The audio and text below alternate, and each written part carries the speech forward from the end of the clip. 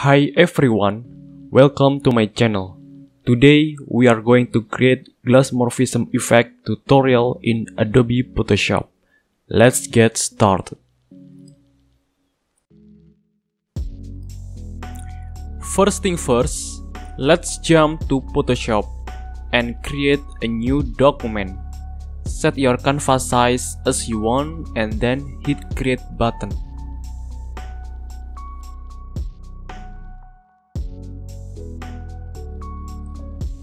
Secondly, add black solid color for background with hex code 121212 and then hit OK button. After that, create circle shape with 1500 pixels, something like this.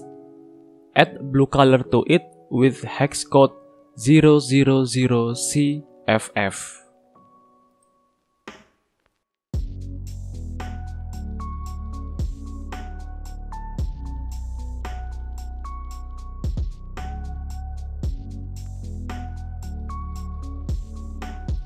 Duplicate this layer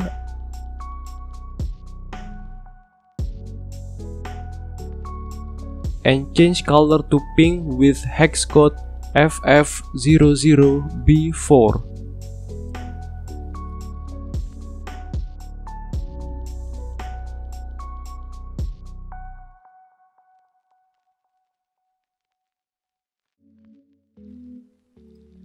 Next, create rectangle shape with 700 pixels times 400 pixels and set rounded to 30 pixels, then hit OK button.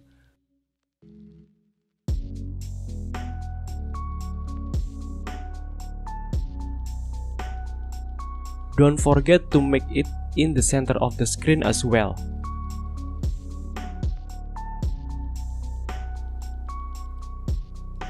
Duplicate these layers.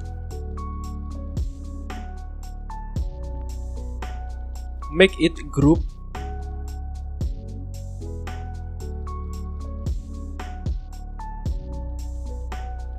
And convert to smart object. Move it to top of rectangle shape and create clipping mask. Blur this layer with Gaussian blur.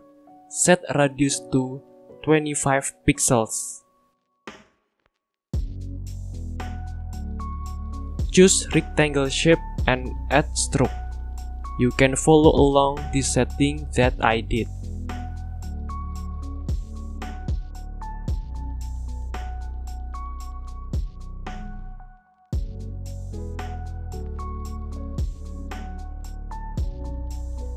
After adding stroke, secondly, add gradient overlay.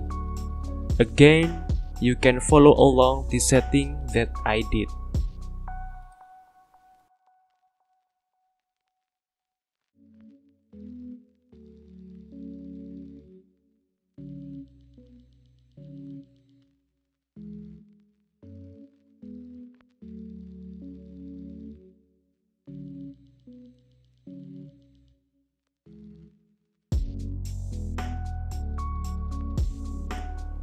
Duplicate rectangle shape.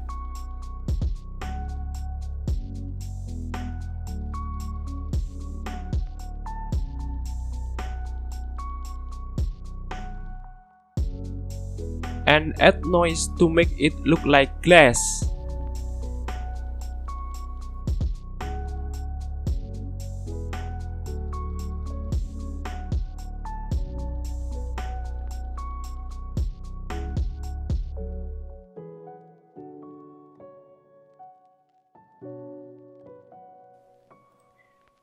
Lastly, add some text to be more interesting.